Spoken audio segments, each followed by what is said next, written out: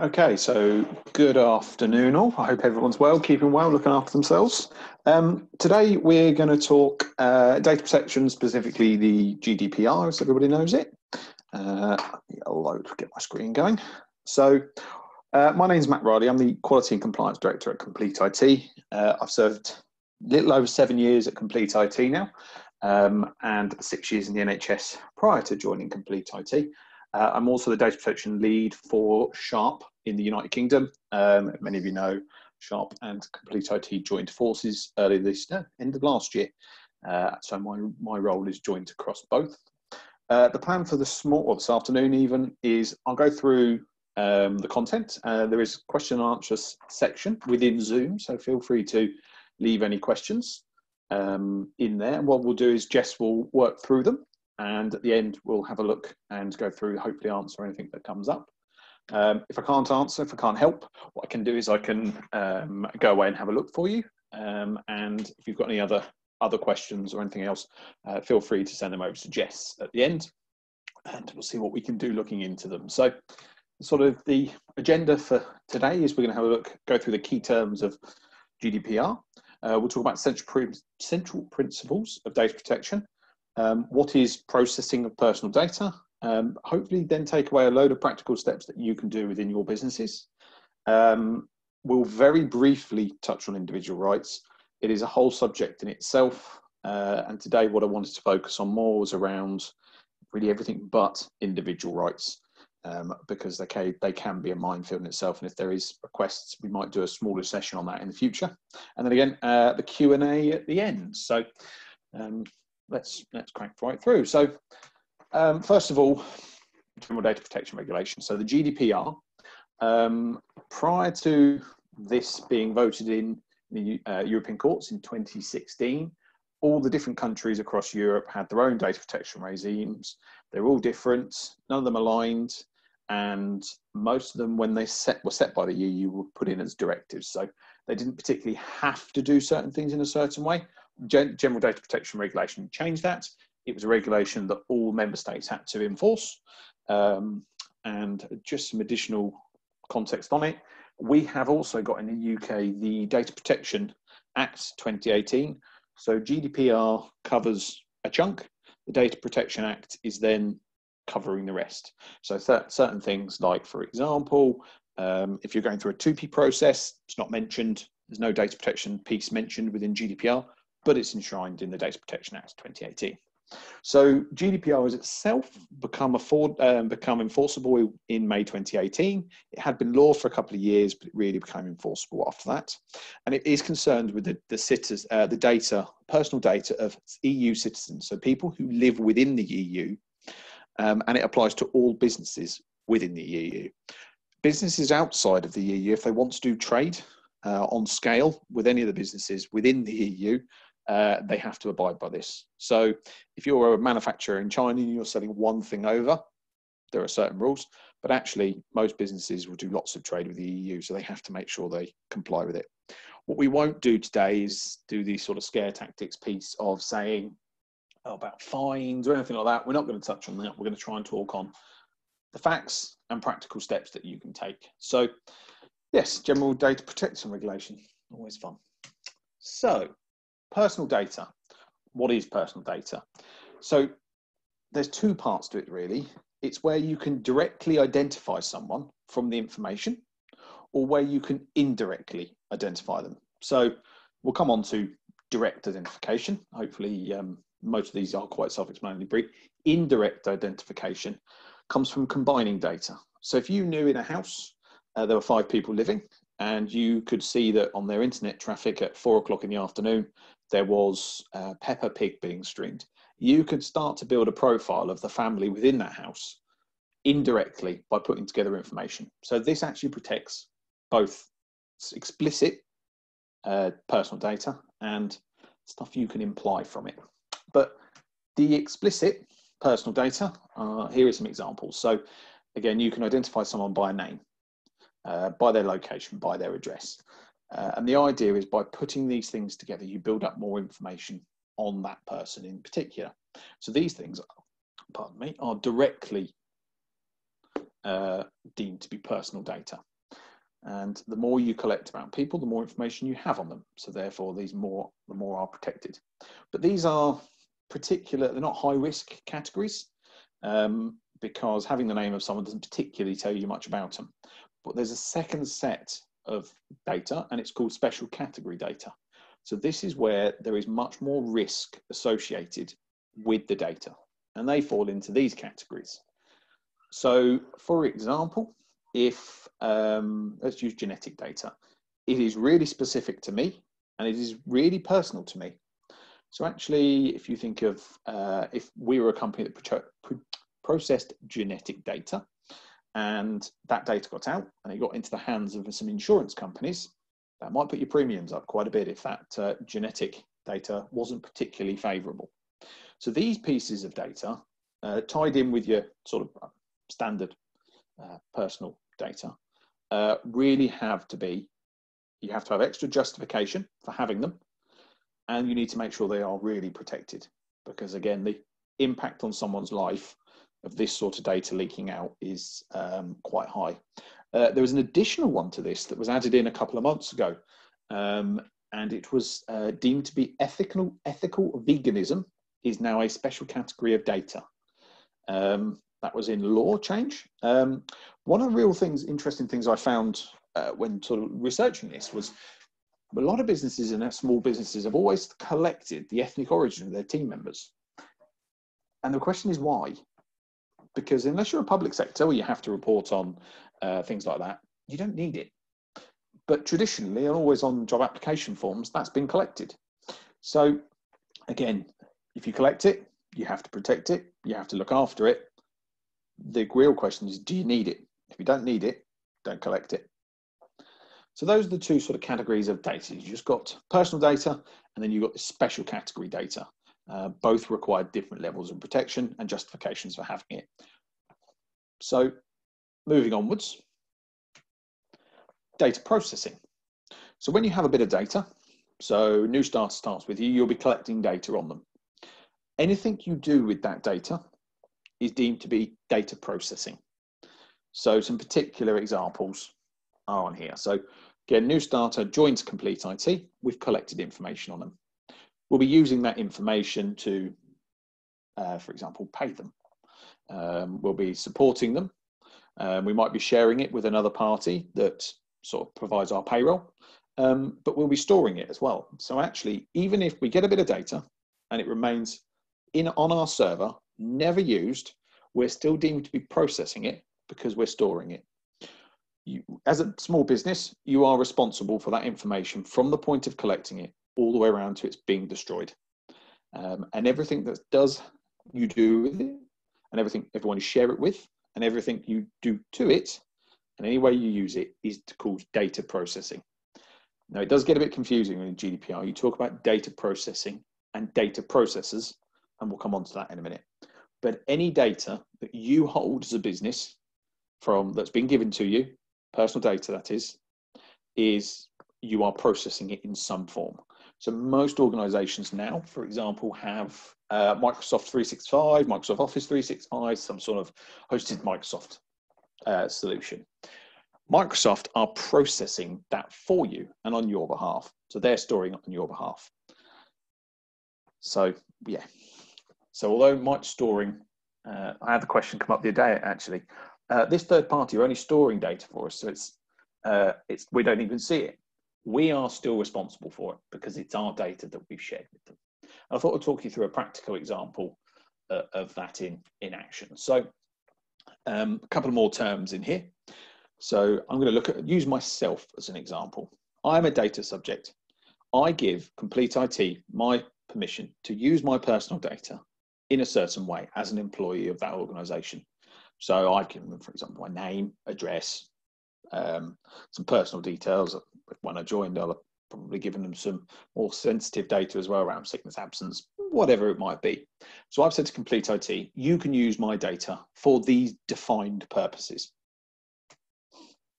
Complete IT are then known as a data controller because they now ultimately determine the purpose and processing of that data I've given them.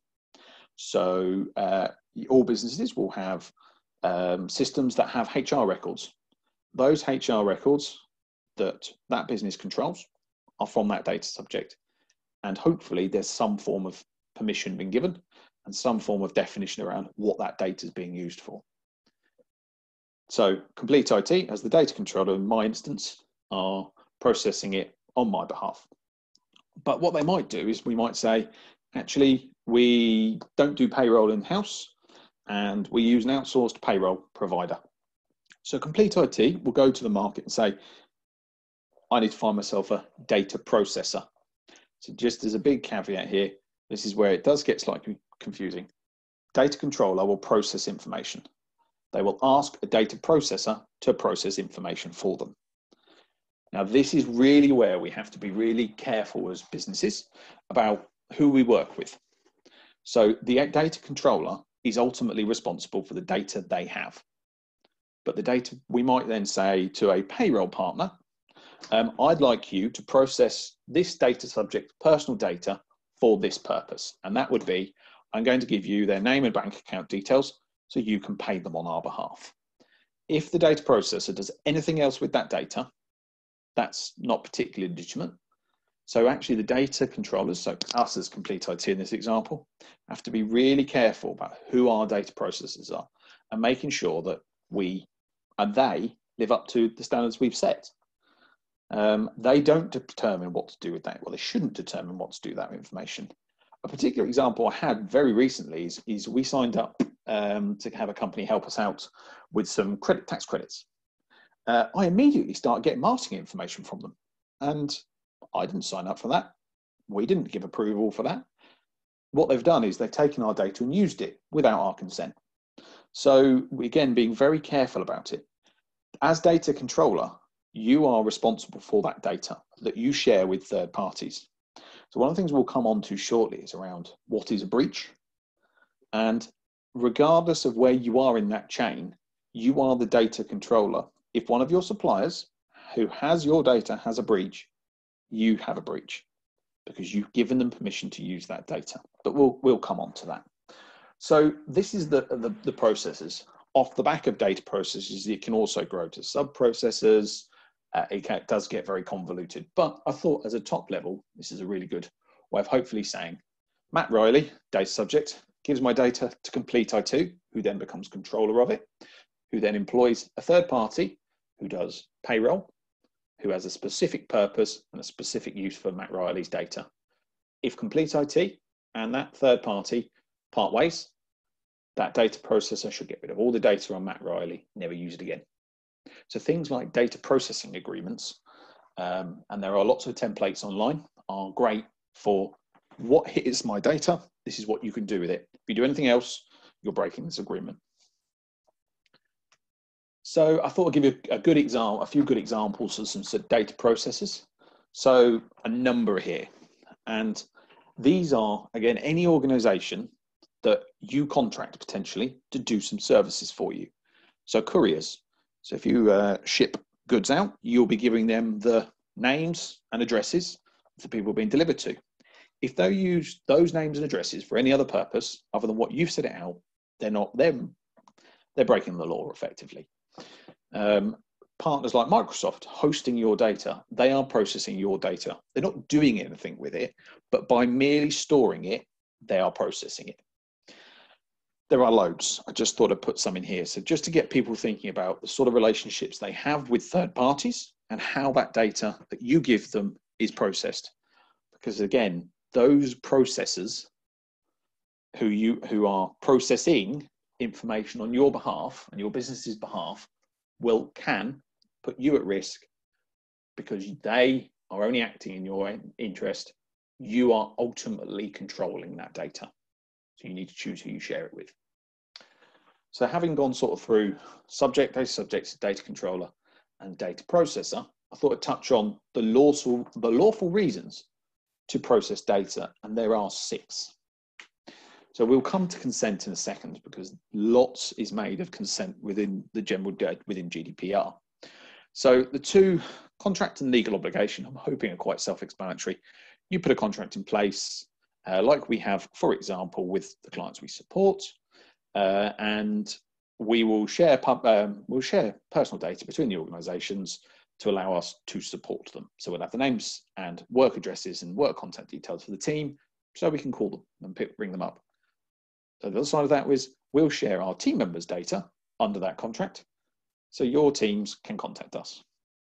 Legal obligation is then where, for example, you have to share information with HMRC when it's demanded of things, retaining data around pensions, for example. So there's quite clear legal obligations within law to say why you might have to process certain data. And then the bottom three are the more they don't typically come up in the SME market, though we work with a lot of businesses. So vital interest, it would be pretty terrible if you went to A&E and unfortunately they couldn't help you because they weren't allowed to access your online records. So that's covered under vital interest. Public interest is then around where a public body is tasked with doing a particular task, and that means they need to process your data, use your local council, social services, etc. And final one is legitimate interest, and this one is used a lot by small businesses, although it's not the best ground to work on. Complete IT, for example, have chosen not to use legitimate interest. Many of you will have known we've been bought last year by Sharp Business Systems. In theory, we could have said legitimate interest. Sharp Business Systems and Complete IT have a legitimate interest to do a big load of direct mass marketing to the Complete IT client base and vice versa for the cross services. Well, we don't think although there is a legitimate interest, we don't think that's a good enough reason to process the information in that way. So it's why we won't have seen us directly emailing en masse, would you like managed print? So you have to be very careful about using legitimate interest. There is quite a lot around it. And if you do want some more information on, do you think my processing could be covered under legitimate interest? If it's not covered under the other five, there is an assessment tool you can find on the ICO's website. And it'll ask a few questions about why you might be processing that data to see if you would be covered under legitimate interest. Most small businesses will use it. It isn't, I wouldn't say it's specifically that great as a legal justification. And if there was if you did ever have a breach and you had lots of information that you held under legitimate interest, it's a bit shaky grounds, to be fair. Much better to get explicit consent or be covered under one of the other four options. So we will touch on consent more, because actually there is a lot made of consent within the General Data Protection Regulation. Yeah, GDPR, let's go with that one. So it must be explicit. A bit further down, silence isn't consent. Someone needs to say, yes, I consent. It has to be freely given and it can't be compulsory. It has to be an understandable and clear language that people can understand. And you can't sort of mish-mash consents together. So you have to be really specific around that consent. Actually, at any one point, you have the right to remove consent. So you will all have the emails that come at the bottom and say, unsubscribe here. That's written into law, that you have the right to, once your consent's been given, to take it back. And lots has changed with the GDPR since it's nearly 2 years now. But one of the real clear bits of change, there was a legal case last year called the Planet 49 ruling, and it touched on consent in cookies.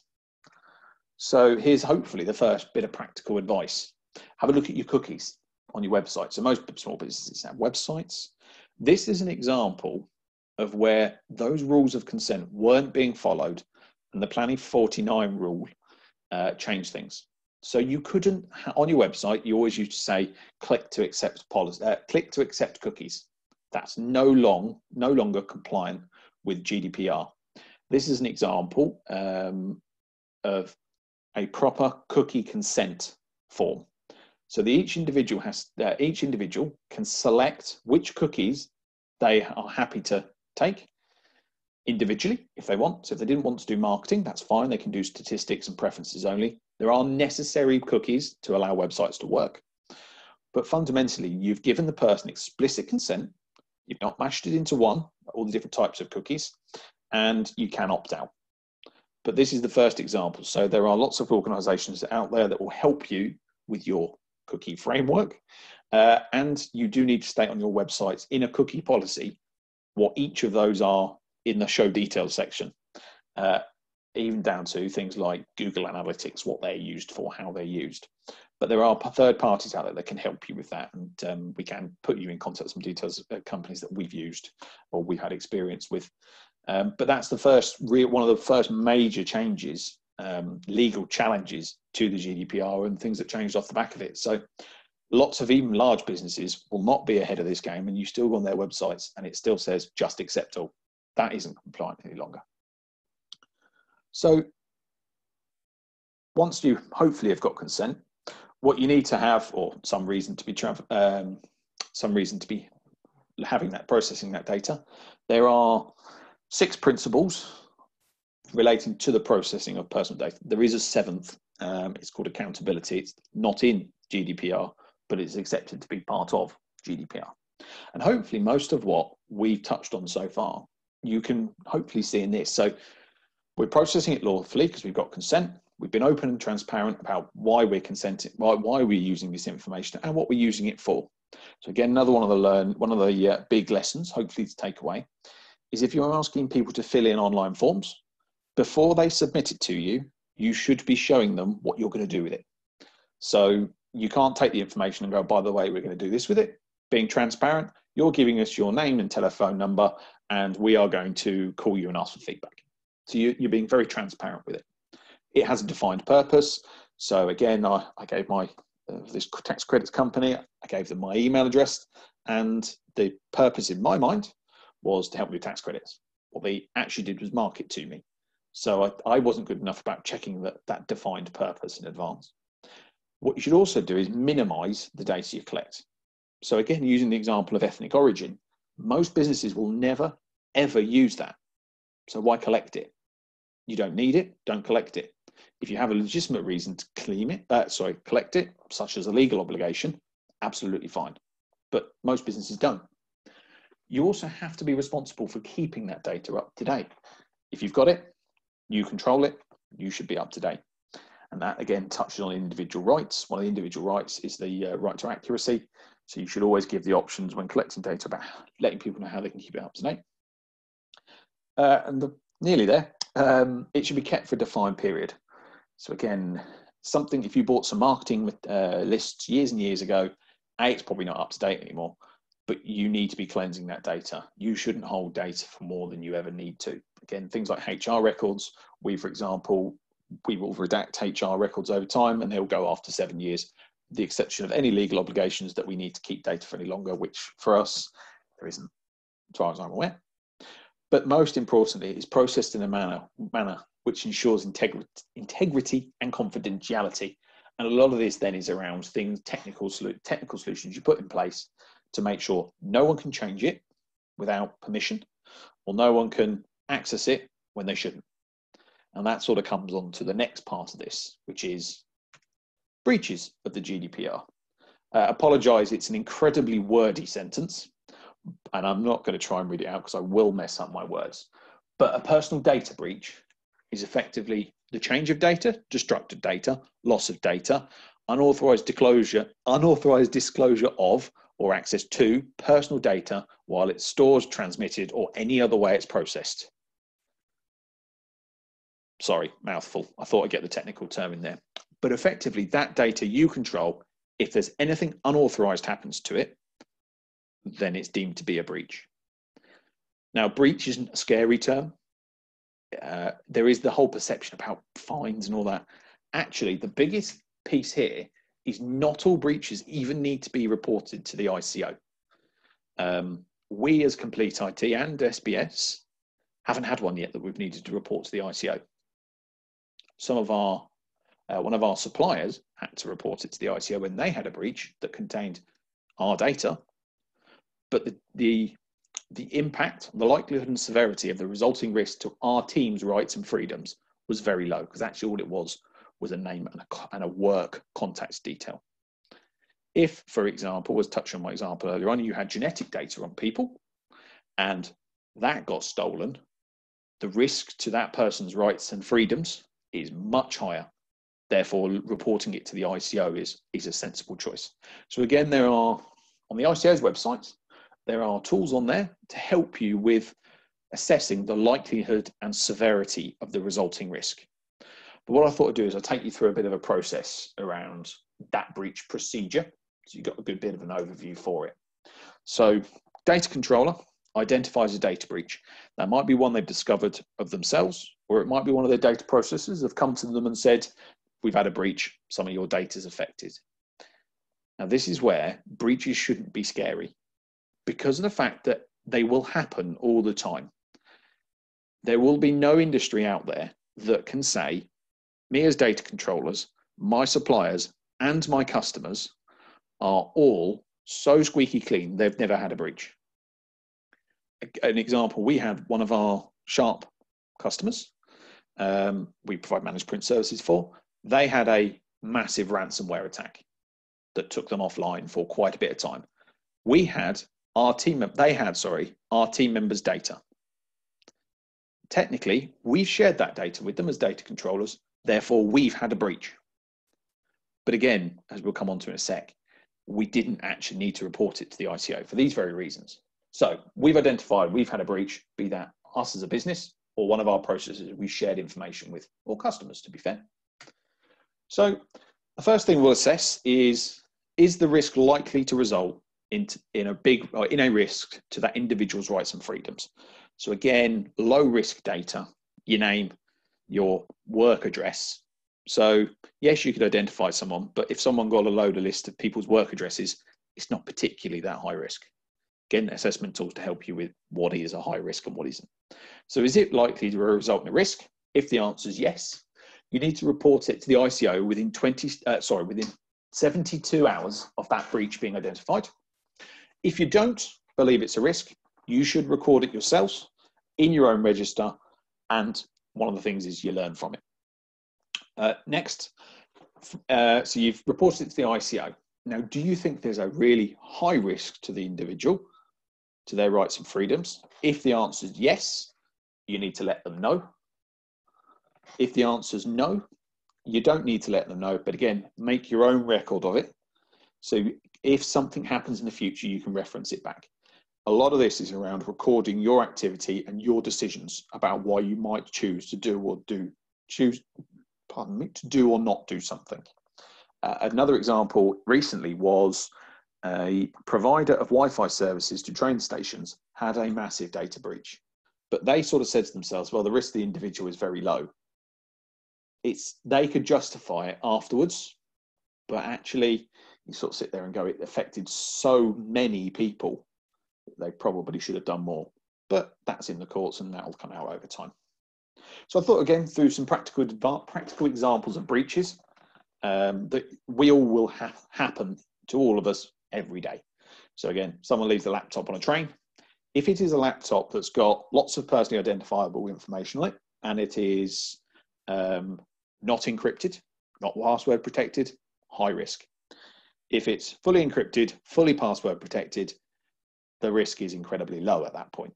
So again, each situation is different, and you have to make that assessment of what data's on there and what risk does it pose. Ransomware is a bit of an all-rounder because you don't know if someone's taking copies of that encrypted data. You don't know if they're changing it while it's encrypted, but also the fact it's not available. So personal data needs to be available. It's not available to whoever would want to use it. Again, technically that's a breach. But these are some of the sort of standards. These are the things you see. People accessing folders on your company's servers that they shouldn't have access to, again, is deemed to be a breach. So these are hopefully some practical examples to get you thinking. But there's a mixture here of technical examples, but also people examples. And unfortunately, we are all the weakest links. So the ICO do a quarterly report on breaches, and these are the top 5. So everything, some of the categories are a bit vague, to be fair, but these are the top 5 breach categories for the last quarter of last year. And really, the top 4, I'd probably say, are all people related. So phishing, Phishing is a technical problem, but it's the person that falls for it. And examples of this would be, again, taking a phishing email, thinking it's Microsoft's homepage, logging in. They've then got your username and password, and they can then use that to log into your Office 365 account. Big one. It happens more than everybody would ever think. Data emailed to the incorrect recipient. You try and send it to Robert, and it goes to Robert at different surname. So things like these are the things you need to look out for most. There are lots of categories, and some are very vague, but these are the ones that really were on there. And again, if you want to have a look, the ICO's website is brilliant for publishing information.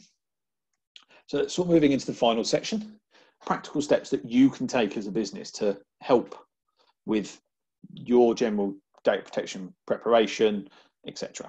So training is by far the most important thing you can do. The categories on the previous page are all mostly down to people making mistakes, and we're all human, we make mistakes, but it is the cause of a lot of this. So your team need to know what a breach is and how your internal reporting works. We have, for example, my role across both businesses. People come to me with questions, people come to me with concerns, and we have a reporting structure internally we've built. They need to understand these principles so they can abide by it.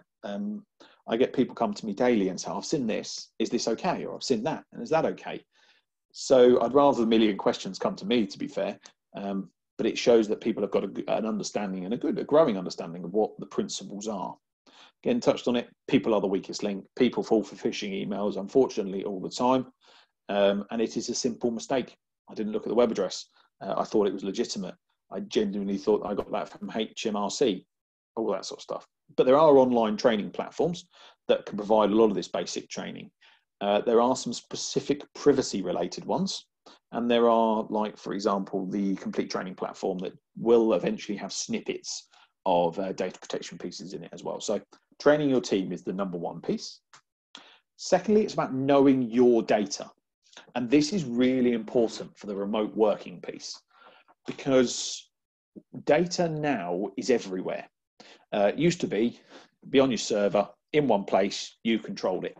Well, now with people working remotely, how people connect into it will be very different. Some will be using Office 365, some will be VPNing in, some will be using remote desktop. Understanding what data you have, where you have it, why you have it, what it's used for, and that legal justification for keeping it is really, really important. There'd be nothing worse than you have a massive data breach and you have to turn around and go, I don't know what data I had.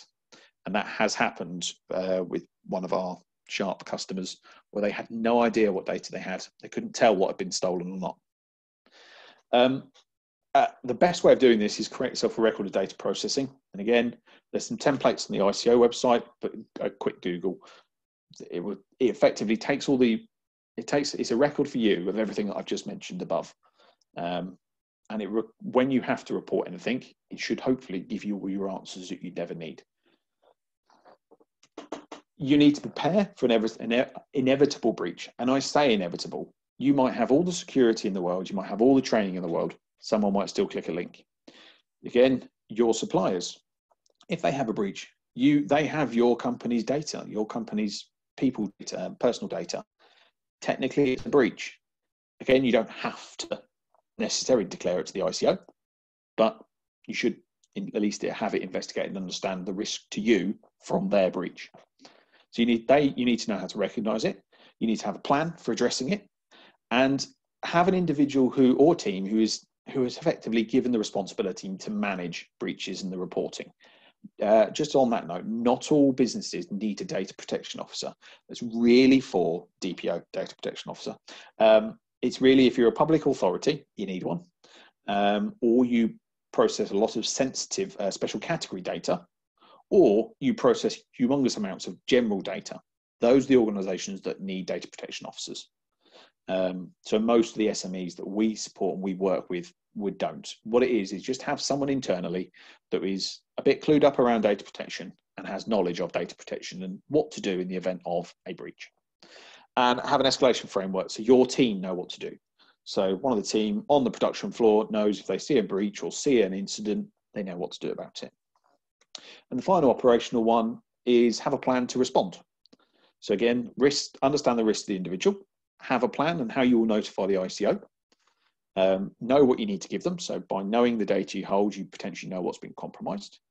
And if required, have a process for informing the affected individuals.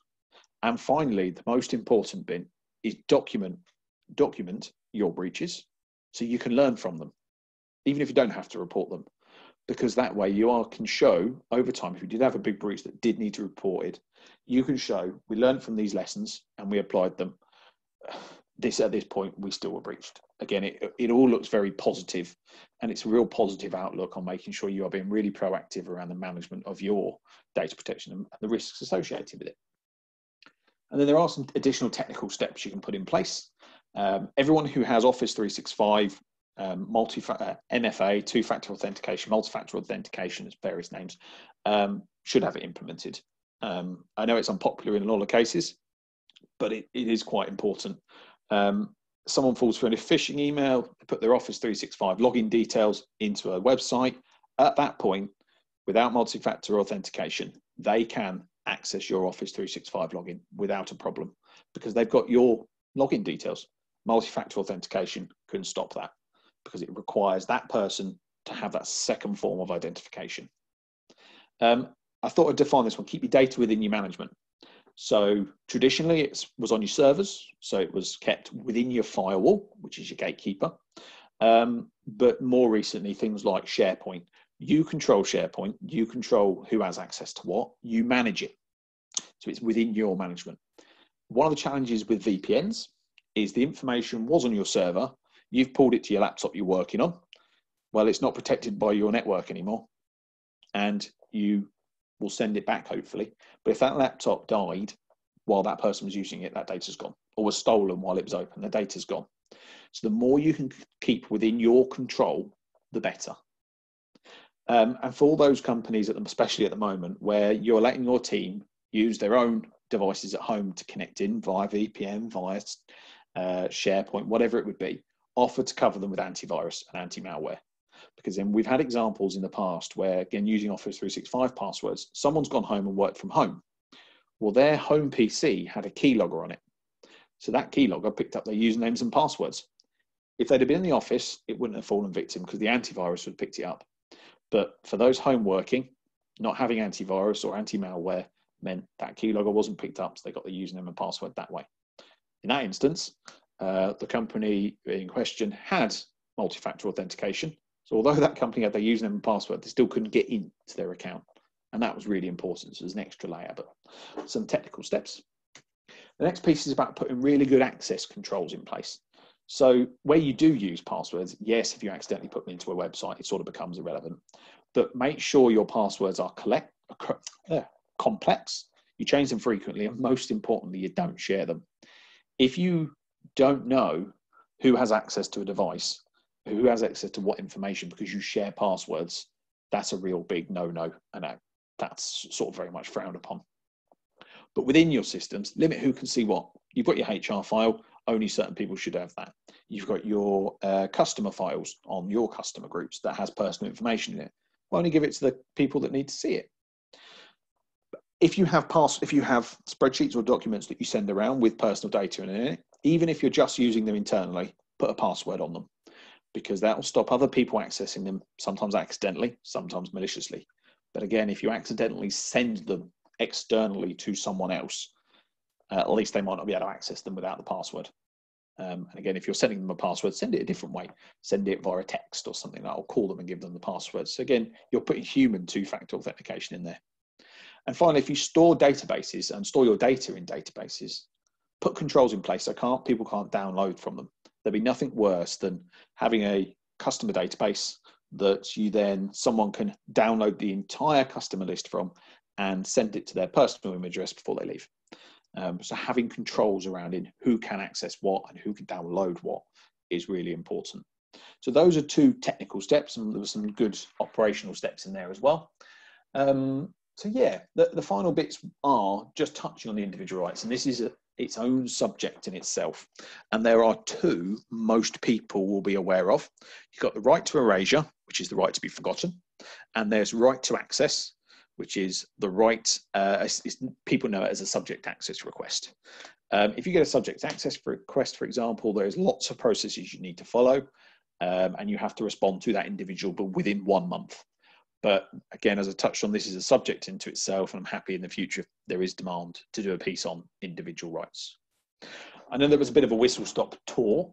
There's lots to go over. GDPR is quite a big beast. It's quite complicated, but actually there are some real simple things that you can do to protect yourself, protect your data, and ultimately protect your business. So I hope that was useful for some people. And I hope there's some questions come through, which we can, Jess can go through now, hopefully. So, Jess.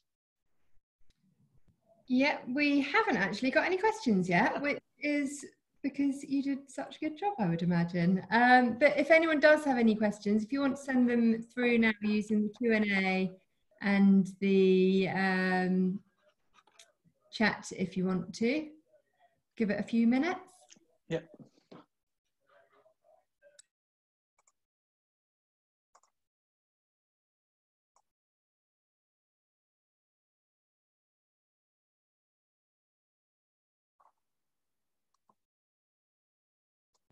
There's one here. So if I had a database of historic contacts that I used to market to, what do I need to do with those if I haven't got explicit consent?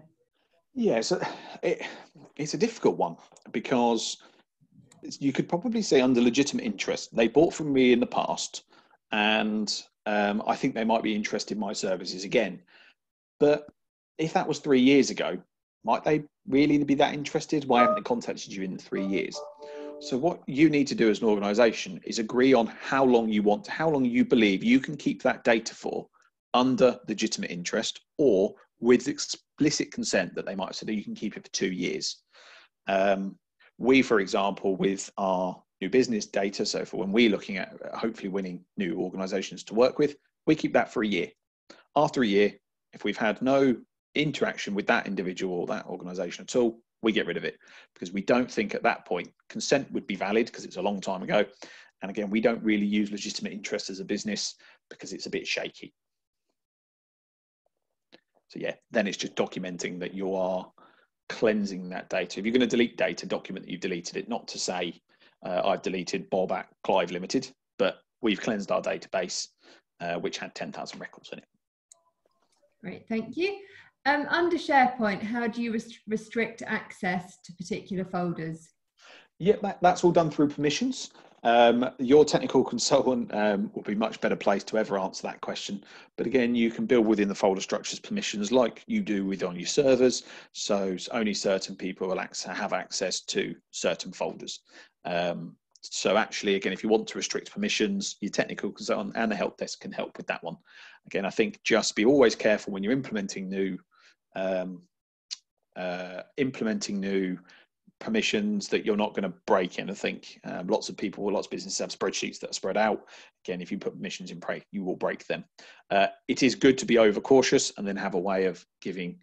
It's best to be overcautious and then allowing people access, as opposed to having an open book style thing. Okay. We've been told under safeguarding, we have told names and event dates involving anyone in a leadership role dealing with children for at least 70 years.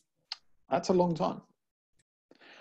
Okay, so again, that would probably then come under legal obligation. So most businesses won't have the legal obligation to keep that data for that long. Hospitals, for example, when I was there, they had to keep hospital records for, I think it was 15 years before it went into long-term archive storage. So each will be different. If you have a legal obligation to keep that data, one of the sections in the record of data processing is how long is retention plan. So how long will you retain that data for? So again, just documenting what data is covered under legal obligation, therefore saying why you've got it and how long are you going to keep it for. That's the record you need. Because then if you had that breach, you've got a legal reason to have kept that data. Great, thank you. If someone asks to erase their data, are we able to keep as long as legally we should keep as a company and inform them? Yeah, so again, this is where the individual rights stuff does get complicated, because if you've got data you're holding under legal obligation, you can't delete it. So you can remove everything else around it with the exception of that legal obligation. So if we had a right to be forgotten request at complete IT, I think our legal obligation around some of the payroll stuff is, HMRC is 7 years. The individual has the right to say, delete everything. We can go back and say, we've deleted it all, but we have to keep this data for this legal reason, and we're not allowed to delete it. So when it comes to the individual rights piece, it's about really being specific with the questions you answer back. So subject access requests are a great example. If someone says, I want all the data you have ever had on me, you can ask the question, okay, you're looking for anything in particular that you want to see? Because everything else en masse is then a very time-consuming enterprise, but it is something you have to do. Perfect, thank you. And I don't think we've not got any more questions in now. So if no one else has got any questions, thank you very much, Matt. No, thank you very much, and I hope everyone found that informative. Brilliant, thank you. Lovely, take care all.